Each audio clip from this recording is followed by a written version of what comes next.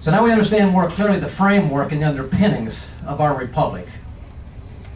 What was it that Franklin feared would destroy the republic? And I find it interesting that a man of that caliber knew, when they came out, they knew that what had happened was most unusual and allowed of God to happen. Which is why he was so quick to say, we've given you something really special. But you have to work at it, because the natural tendency is for it to disappear. What did he fear? He simply feared people who would embrace a worldview that opposed those two pillars the founders erected. The biblical worldview of God and the view of law being above the king. This opposing worldview has taken many forms over the years. Today we would call this the postmodern worldview. The operative worldview, this one, dominates government today. It dominates the political system. It dominates public education, much of science, the legal system, and medicine. This postmodern worldview rejects God and rejects absolute truth. It denies creation and embraces pragmatism in an ever-changing moral code.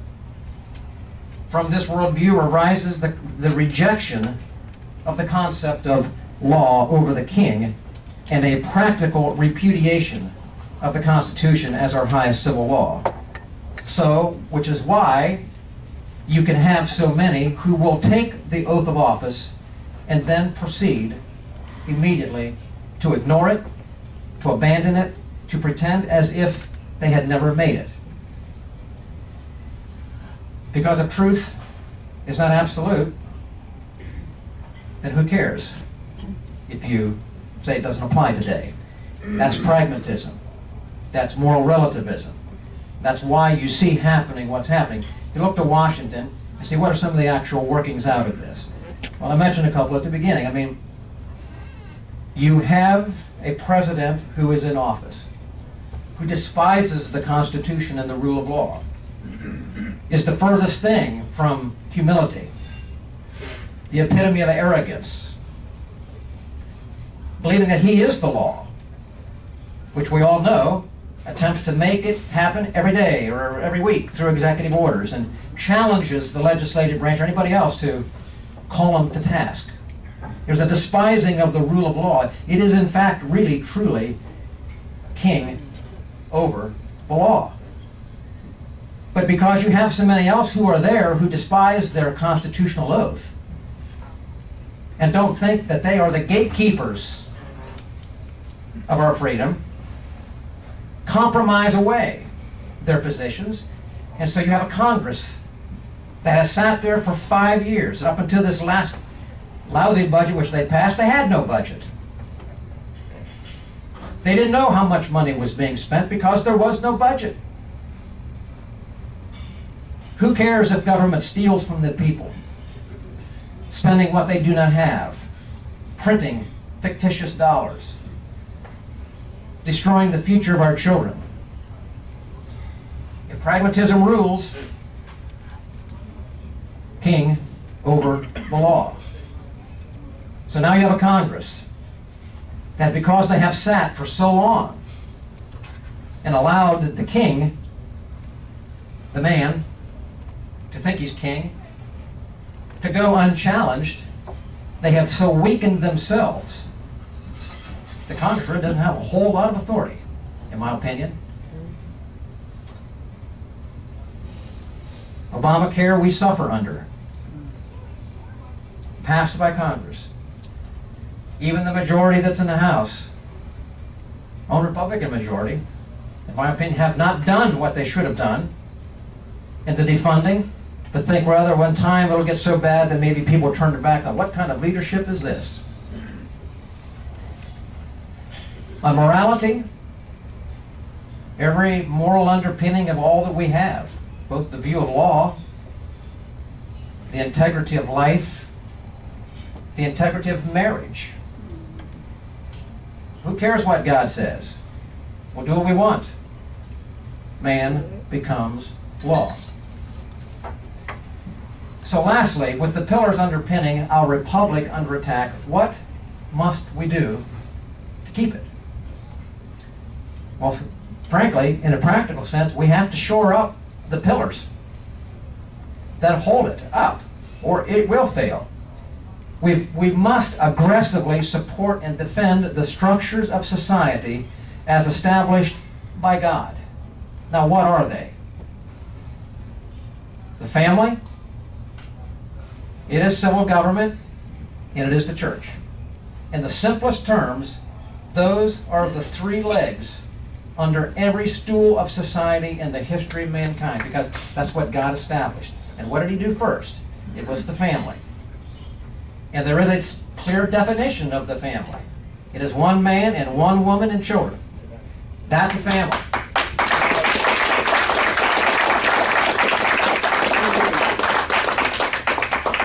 And God not only gave that, he said, Father, you're in the home. And you got a role. If you do it right, your children will turn out right. And you can have an impact on your grandchildren. The next generation can pick that up and go on. But if you do it wrong, or you're not there, then your family will fail. And that institution fails. A leg under the stool fails. The church, a very specific role to play, separate from government. This is true separation of church and state. Not God from government, but that the church exists and the government's not to stick its nose into it. Right. There is then civil government, which God created, in order really to protect, to make sure that the other two could do what they were given to do. Not to tell them what to do, but to protect what they were to do. That really, in true sense, is the essence of limited government. It's not the kind of government we're talking about today who wants to take and regulate everything that we do and every aspect of our lives. It's not that at all. Together, this means defending the life of the unborn and the lives of all, because without life, there is no family. And with no family, there is no society. God's definition of marriage and family must be preserved and defended because it's the best and it works. This means protecting private property and the freedom of religion and speech. This means that men must start acting like men and fathers like fathers. This means that those in office must preserve and strengthen the laws that support these pillars: life and marriage and responsibility. It also means that those in the pulpit, in the church, must preach this necessity and how to do it. Because those in the pulpit, in the church, play a critical role in that they must do their part to speak out in defense of the family and of life and of limited government and the rule of law. We must all oppose tyranny wherever it's seen. You know, we all look for someone to stand up in the defense of freedom. We wonder where they are. I'll tell you where they are. Those positions, those leaders, they're to be found in the home where there's a father, and in civil government where there's a person who understands these things, and the pastors in the pulpit, because those are the positions of influence. Those are the positions that determine whether or not you have a healthy family or a healthy church or a healthy government. And finally, as William Penn made so clear in his frame of government, even if you have the best form of government, a constitutional republic, it ultimately depends on the people in government who know who God is and disciplines their actions according to the commands of Scripture, as Penn said, the Ten Commandments. and keep their promises to operate under the highest civil law, the Constitution, and the highest moral law, God himself. We have to have people in office who know these things and do as God expects. And as Penn detailed and our founders knew, those in office have to be people of integrity and character. Is there hope for our nation? Can we save the republic that we love? Frankly, folks, this republic and this nation is in real trouble. The pillars of truth have been undermined. There is no more truth. Truth is relative. The law has become man, not the Constitution. God, who's he? Whatever you want to make him to be. The very foundations of freedom are being attacked, and we stand here today on very, very shaky ground. But the question is, should we give up? I know we're all tempted to. We all get worn out. Who doesn't? We get worn out. But is the option to just cover our eyes and put our fingers in our ears and say, no? The answer is no. There's too much that rests upon that. I talk regularly with key individuals around the country who have much understanding of the kinds of things I've shared. And I would say most have come to this conclusion. One, the federal government, Washington, D.C., has become fully corrupted. Yes. And it's not capable of righting itself. Two, there's no human way.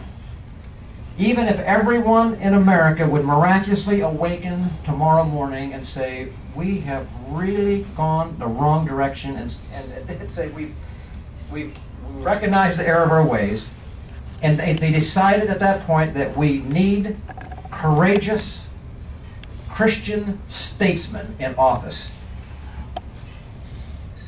Even if that were to happen, you're not going to see a majority change in 2014 or 2016. And why do I say that?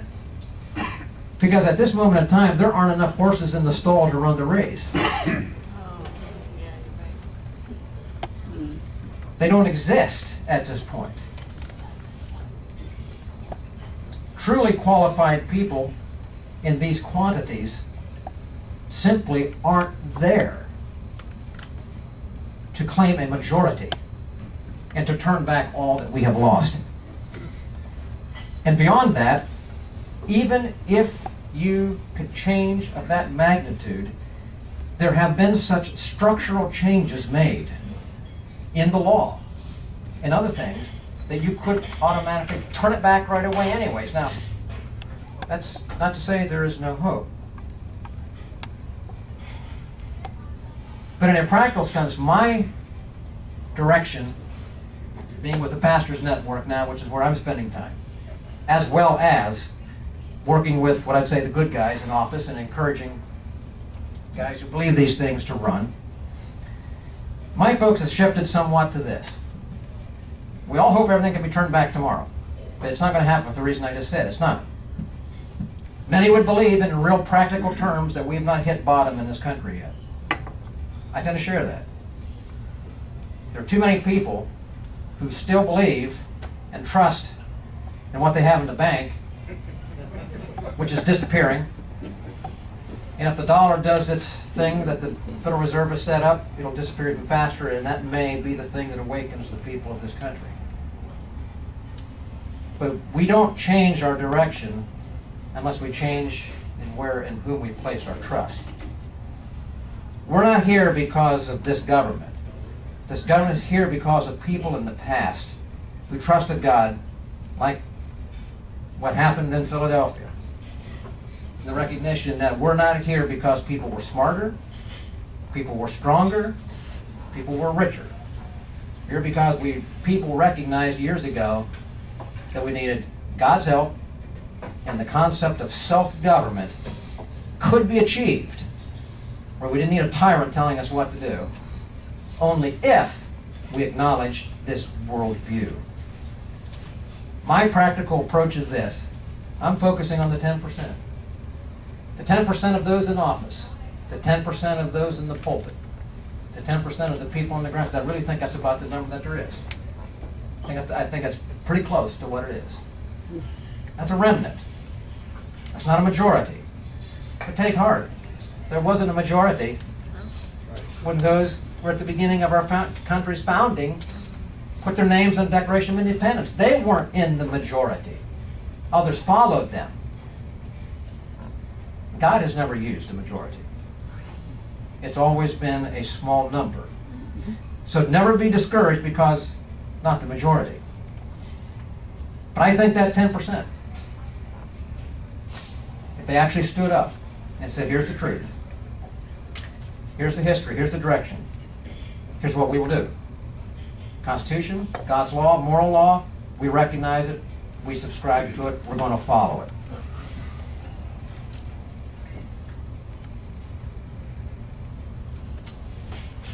And the last thing, understanding that as in the days of our founding, change did not come from the top down.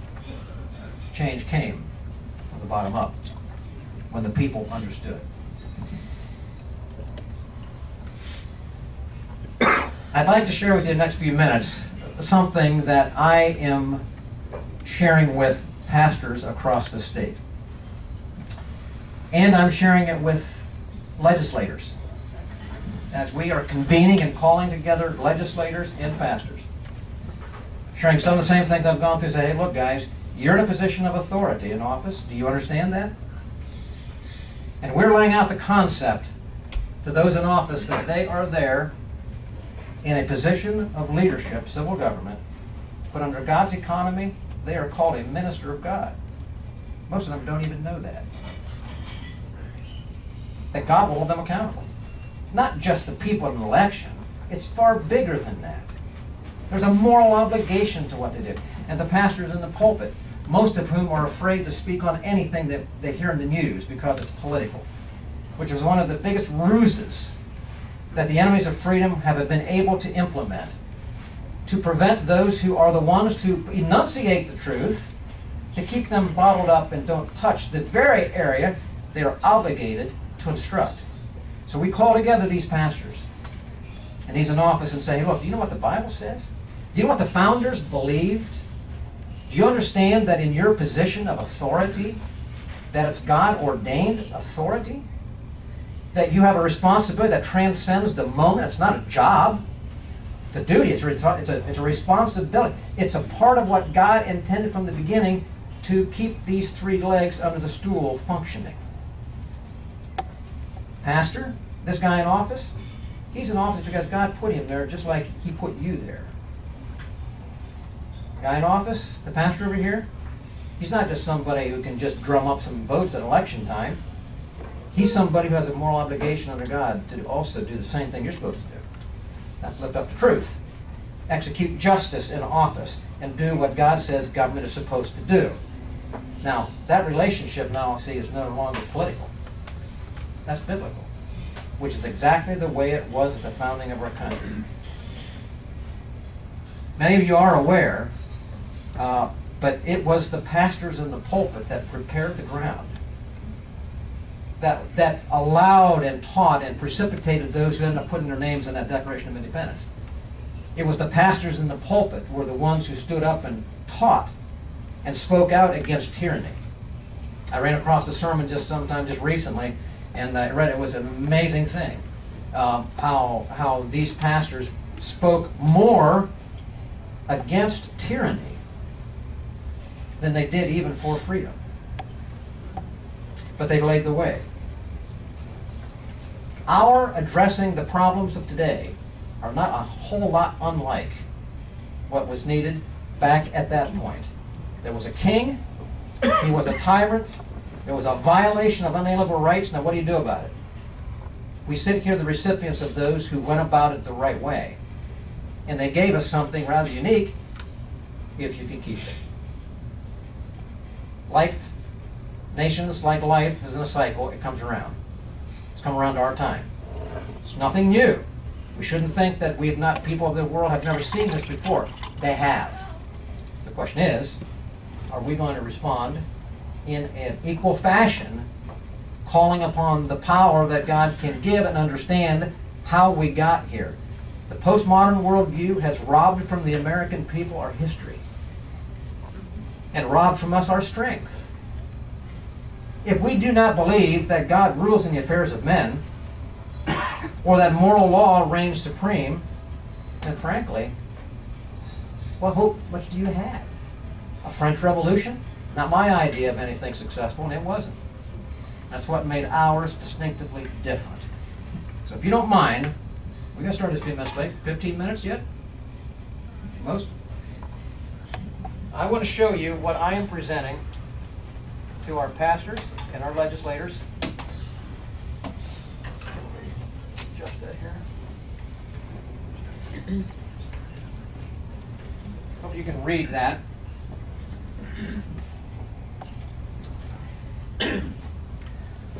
This is a part of a larger presentation that I've done thousands of people so far.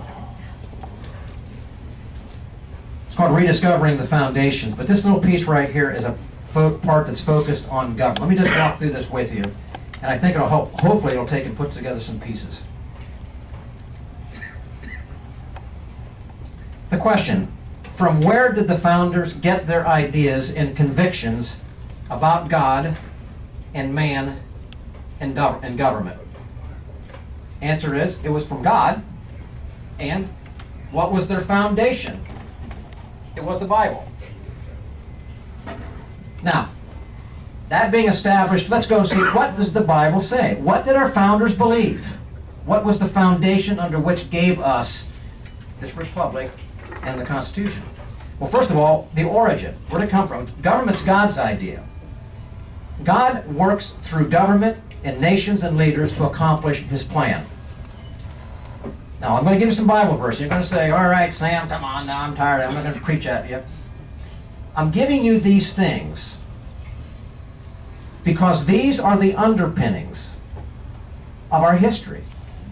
These are the sources of what became what we now have.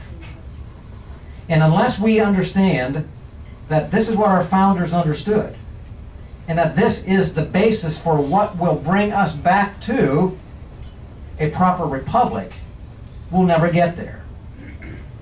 The world, the press, all that says, don't talk about these kinds of things. There's no place in society. Well, of course they don't want to talk about it because they were successful in taking it away.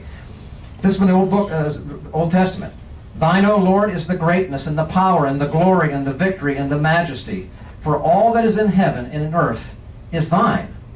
Thine is the kingdom, O Lord, and you are exalted as head above all. Again, this is biblical worldview, obviously. That's what we're talking about. Secondly, God blesses and judges nations according to how they follow his command. God will judge all nations who forget him.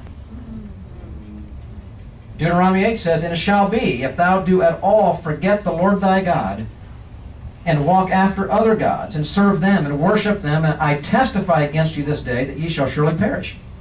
As the nations which the Lord destroyed before your face, this was given to Israel when they went in the land, so shall ye perish, because ye would not be obedient unto the voice of the Lord your God. Now, a lot of these verses I'm giving you here, you will find engraved on the walls of our capitals in Washington. God will erase from history all nations who neglect his warnings. Psalm says, the Lord is known by the judgment which he executeth. The wicked shall be turned into hell, and all nations that forget him. We know that by God, nations rule.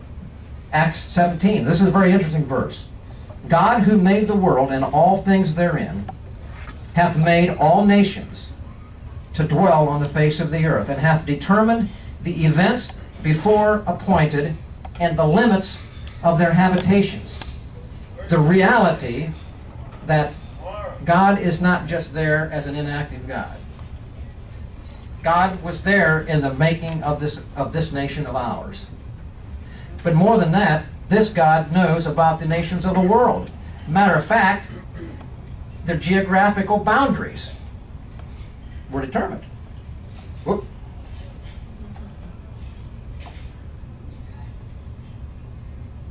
Okay. All those in government are there by permission. Very important concept. Proverbs says this, "For by me kings reign and princes decree justice." He takes down leaders and he sets up leaders. The concept that those who are in office are not there by accident. They are allowed. Book of Daniel says, "He removeth kings and he setteth up kings."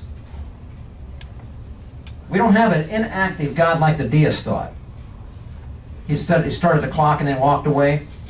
That's not what most of the founders believe. It's not what the Scripture says.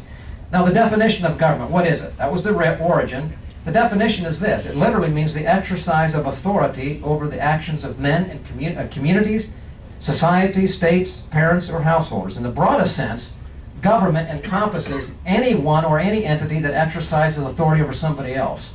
So when you say the word government, it means authority, but literally, it's the parents in the home, it's the teacher in a classroom, it's the employer who has employees underneath of him. It is those in public elected office. It's anybody who has somebody underneath. That's literally that's the definition of government. 1 Corinthians 15:24 says, "Then cometh the end, when he shall have delivered up the kingdom to God, even the Father, when he shall have put down all rule and authority and power." Those underlined words, rule, authority, and power, all come from the same Greek word. It's all means the same thing.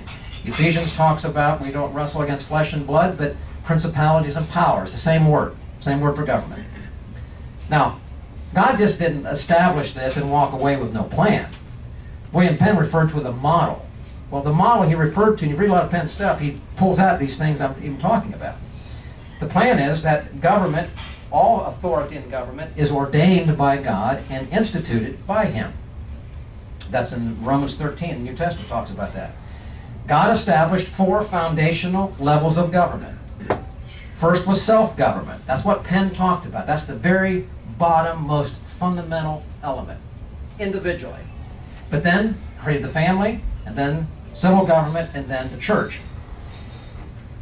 God the Father delegated all government or all authority to Jesus Christ. Now watch me go through this. It's very interesting. Isaiah 9:6. We just passed Christmas, right? "Unto us a child is born. Unto us a son is given. And the government," literally means the empire that will prevail, "shall be upon his shoulder."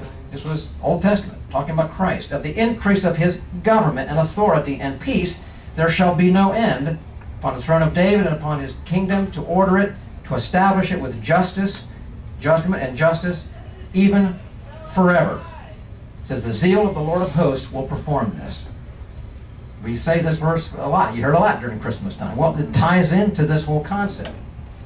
"All authority or governments are given unto me in heaven and earth," Christ said in Matthew. So God the Father's the plan, the origin, lays it out, and then He gives all authority to Jesus Christ. Now, since God is the author of all government or authority, and Jesus Christ alone is the sovereign, singular source of power and source of all power and authority, that's established. What Scripture says, our founders believed. Revelation 19 says this, "Out of his mouth goeth a sharp sword, that with it he shall smite the nations. And he hath on his vesture and on his thigh a name written, King of Kings and Lord of Lords." All fitting into the concept of government and why this is what it is. So we sing about it, we don't have to put it together how it fits. Therefore, God's law, lex rex, is above all law. See how it fits?